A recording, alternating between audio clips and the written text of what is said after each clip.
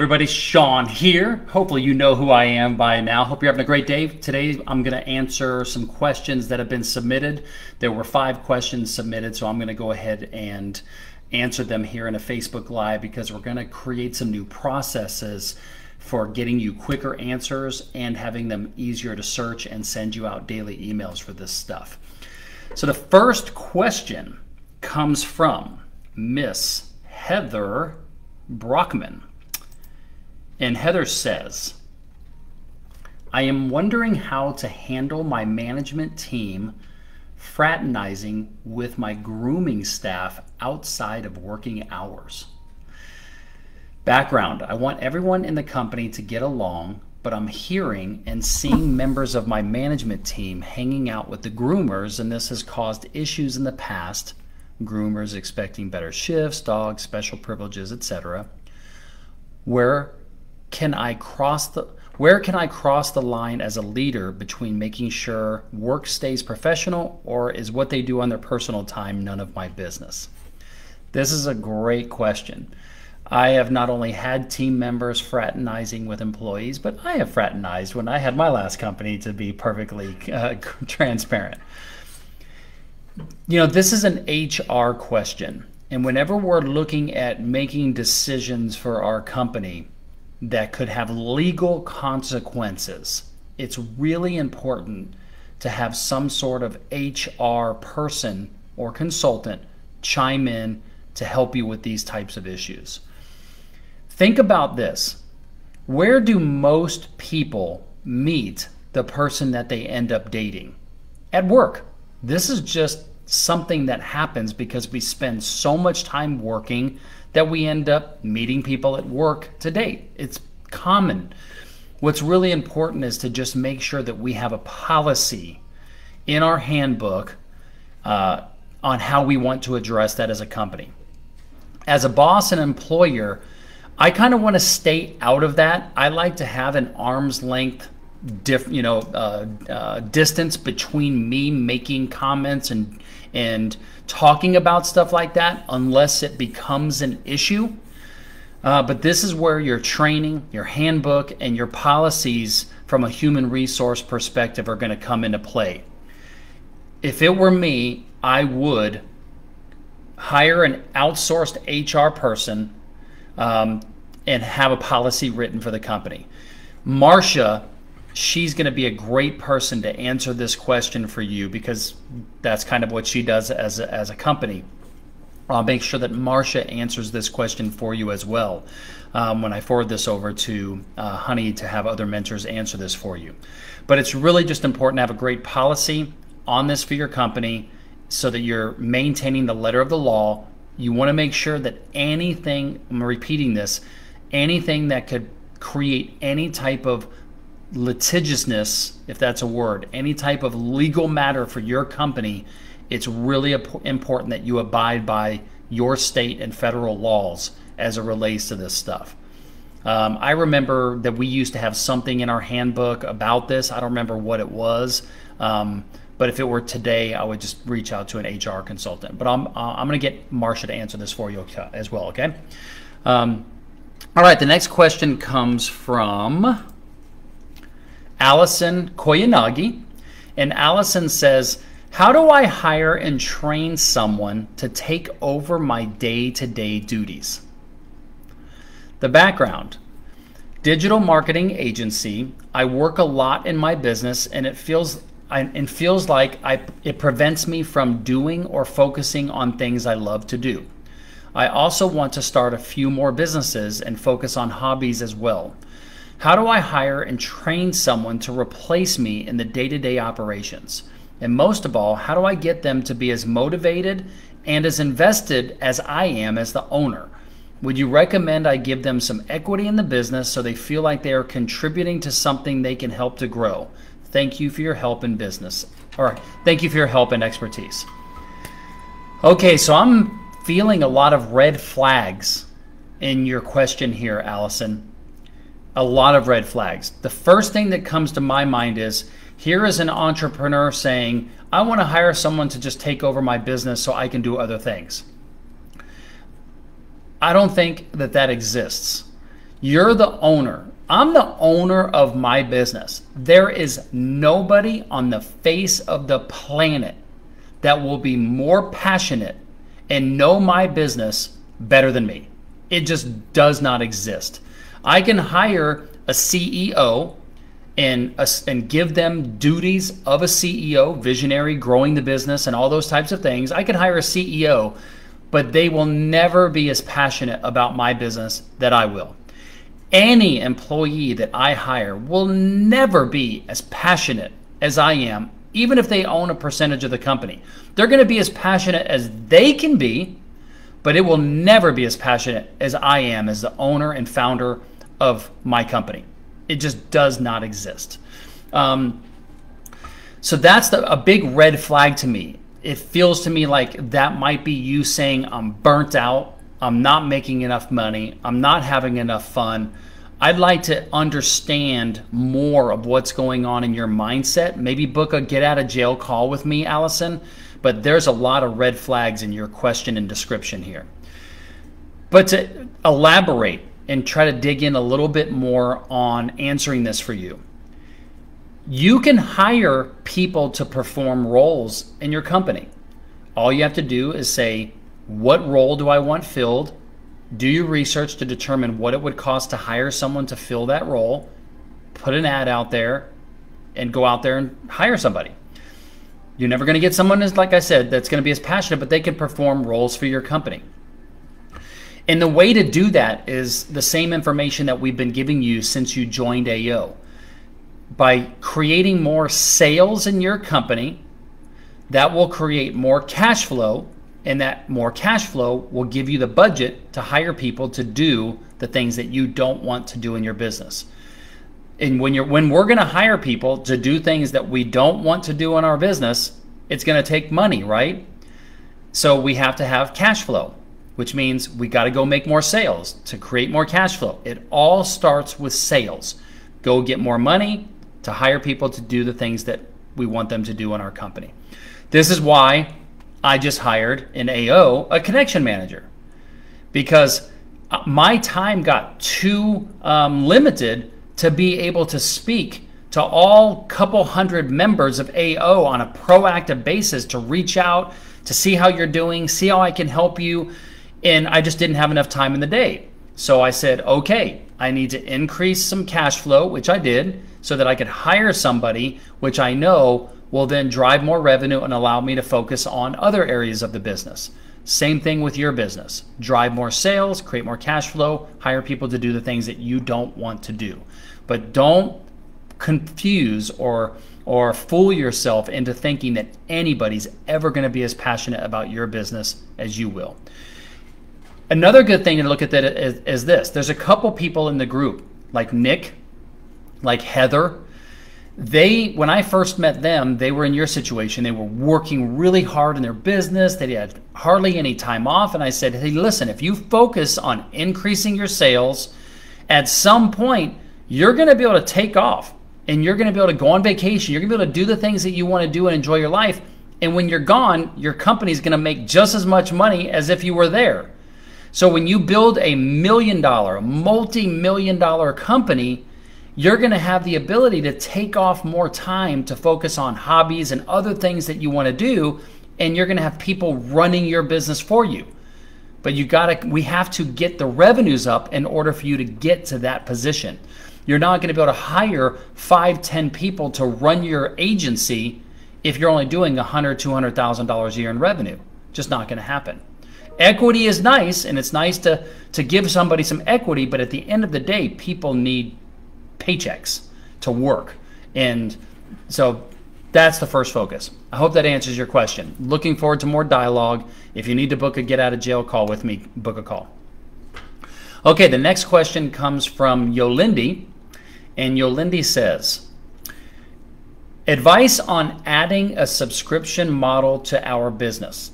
We're looking at finding an artist that has a large Instagram presence to network with to do pillow designs for the subscription. Thus, it will automatically help grow the awareness and launch our line.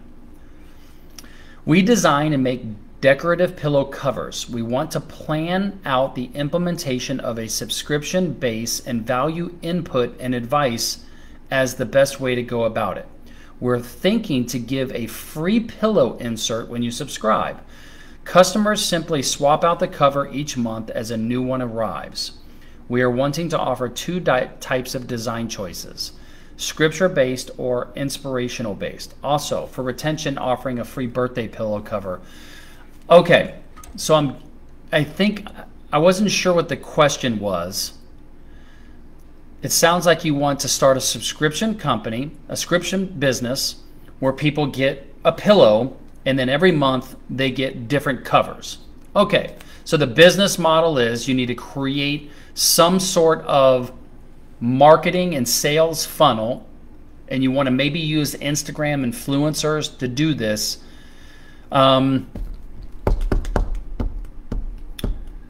I'm not sure what you're asking here. You're looking for advice on adding a subscription model. I'm not sure what your question is here, Yolandi, because you're looking for advice on a subscription model, and it sounds like you already have the subscription model played out. If it were me, and I'm trying to gather what you're saying, is I would figure out how much you can pay an influencer, put together maybe a test pilot of a focus group maybe, and ask people their opinion. How much would they pay? Would they have interest in paying for a subscription? It sounds like you're still kind of in the feasibility study or market research to determine if that business model of a subscription service for pillow covers is even a business that people would pay for, a subscription people would pay for. So what I might do is I might reach out to my current email list and say, we're thinking about starting a subscription service. Here is what it's going to do. Would you please fill out this survey so we can determine if there's a need for this, determine if it's something that people would pay for. I think I would do that first, or I might have a Facebook group or something. I would want to verify that there are people that would be willing to pay for this type of service before I would launch it. I would want to go out there and get some feedback first. So that would be my advice. I hope I'm answering your question here. It was a little foggy on what your actual question was, but that's what I would do, is I would go do a focus group first and confirm that the business model is actually a good business model before you launch it. Okay, I hope that helps. Okay, the next question comes from Carlos, and Carlos says, should I keep my e-com store a general store, or should I go down to a specific category and just make the website that category? The background is I have a 5K general product store and haven't gotten any real advice if I should keep it as is or focus on specific category and just sell that on my store. I feel like I'm all over the place when it comes to advertising products and would love some advice. Okay, so Carlos, you and I had a conversation about this. For everybody watching, Carlos bought from some generic company an e-commerce store that was pre-made, done for. He figured out the domain, and then this company uploaded through drop shipping on AliExpress 5,000 different products. And then Carlos is supposed to figure out a way, even though he doesn't know how to go drive traffic to this e-commerce website for people to buy products that are just drop shipping, which means Carlos doesn't have a brand. He doesn't know who the ideal client is. He hasn't built up his own audience. He hasn't really done any type of advertising, and he just has this store. How many of you that have ever heard of this type of thing? So I had a conversation with Carlos, and I said, Carlos, if it were me, I would back up. What kind of business are you trying to create? What's the vision of your company? Are you just trying to make a quick buck, or are you trying to build a real business with a real brand? And I put Carlos into an e-commerce Facebook chat group with 5 or 6 other people that have done kind of what Carlos is doing, and I taught those people that they need to build a real business. So I said, I want you to go into the resource center, into the branding section, and I want you to read about what it's like to build a real brand. Right now, you don't have a brand. You have this online store with 5,000 different products all over the place, and with no clear message, no clear who's the ideal customer. There's no way to really advertise that store because it's not really narrowed down. So yes, to answer your question, I would get niche. Serve a very specific audience. Like there's a guy here in the group, Tim Schafer, who has an e-commerce store. And he's working with Joel Gandera, who's an e-commerce mentor. And he has a very specific type of client that an audience that he knows that his products are for them. So he built out a brand. So the advice I gave you was go read all the articles on building out a brand. Who do you want to serve? What's your vision for the company? What's your mission statement? What are your core values? What makes you unique? Who's your ideal client? What's the buyer persona of that type of client? When you know the answer to all of those questions, you'll know how to go find those people. When you put together an advertising campaign, whether it be on Facebook or Instagram or Google AdWords or Google SEO, you're going to be able to write your copy and do your ads specific for that type of client. Right now, yes, you're all over the place. Bring it back in and start figuring out what kind of online business you want to build. What is your brand going to stand for, and who is the exact customer? Who is the type of audience, the customer that you really want to go after? That's your advice. There's no quick, easy way to do this. This is like business 101. The other advice I had given you was to go read all of the articles in the categories in the resource center around starting a business and business planning. You didn't do any business planning in any way, shape, or form. You saw some ad on social media about buy a custom done-for-you Shopify store and make hundreds and hundreds of thousands of dollars. And you're now seeing that that doesn't exist. You didn't do any type of business planning.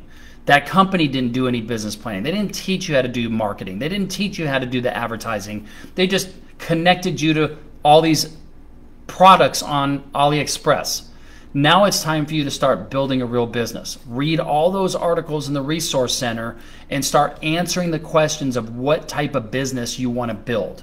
That's what we're here for. So ask some questions around that, but go read all that information. Slow down, take your time, and go through all those articles. This is what being a business owner and an entrepreneur is all about.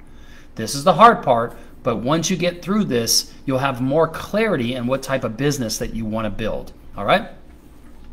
Okay. Yes, Christopher, I know you know that feeling as well. Okay, and the last question comes from Heather Brockman as well. And Heather says, is there an average training period I should be working towards with my new hires? We currently have our on-the-job training set at 80 hours to cover all aspects of the company, the processes, the vehicles, and this is all followed by a test to make sure they understand and can implement everything. It's paid training, of course, but for groomers who are used to making commission, it is a drastic change. $100 a day for paid training. This may have cost me a new hire. I'm now wondering, do I keep the training thorough and a mandatory 80 hours so it is the same across the board, or do we tweak it for each person? You know, I think that's up to you, Heather. You know, I think it would depend. If somebody already knows what they're doing and you're not having to teach them certain aspects of dog grooming, but they need to understand your processes, maybe that's 20 hours of training. Maybe that's 40 hours of training. Maybe it is 80 hours of training. I'm not sure, but I'm always very careful to just put everybody into a certain cardboard box when it comes to training, because some people might be more experienced and they don't need certain aspects. So I would look to review that in my training when I train people. There's kind of a way to look at it is I want to train somebody on how to do it. Then I want them to shadow me so I can show them how to do everything. and then I want to shadow them to make sure that they are doing everything according to the brand standards and the processes that I set place, then I want to turn them loose. So I think that that's kind of up to you. There's no standard, but I would be very careful to treat everybody the exact same as far as all the training. You might have, we're going to teach you this, this, this, and this, but if you already know how to do that, we don't need to put you through 20 hours of that if you already know how to do it, just for the sake of checking the box. But when it comes to Heather's Mobile Pet Grooming brand standards and the way that you do things that might be different than the way they did them at their previous position or previous company they work for, those are things that we do want to make sure that we're sticklers about. And if you talk about that in the interview stage, that listen, if and when you are offered a position to be a groomer for Heather's Mobile Pet Grooming, you need to know you must go through this X amount of training, and the pay for that is this. Do you want this position, and are you acknowledging that you are going to go through this, and this is what your pay is? The more advanced notification and knowledge they have that this is part of the process, at least then when they do come on board, it's not a surprise. They're going to get paid $100 a day. It just is what it is. Or can you pay more? If you know you've got a good groomer and you don't want to lose them, don't just pay them $100 for training. Figure out what you could afford to pay them on. That's the beauty of owning your own business. You get to make the rules on whatever you want on this type of stuff. So ask yourself, is this just a one-off that this person didn't make it because they didn't want to do the $100, or is this a global problem for my business? If it's, I've never had a problem with groomers in the past, this person just didn't want to do it, well, then that person might not just be the right person for Heather's Mobile Pet Grooming. But if it's a global problem, then we might want to look at the processes and the pay that we're using. All right? I hope that helps. Okay, so that's all the questions for today. I'm going to log off, and I'm going to log back in and do another Facebook Live, and I'll be right back. All right? Hope you are good, McBon. Anisa, good to see you. Christopher, good to see you. I'll see all of you soon.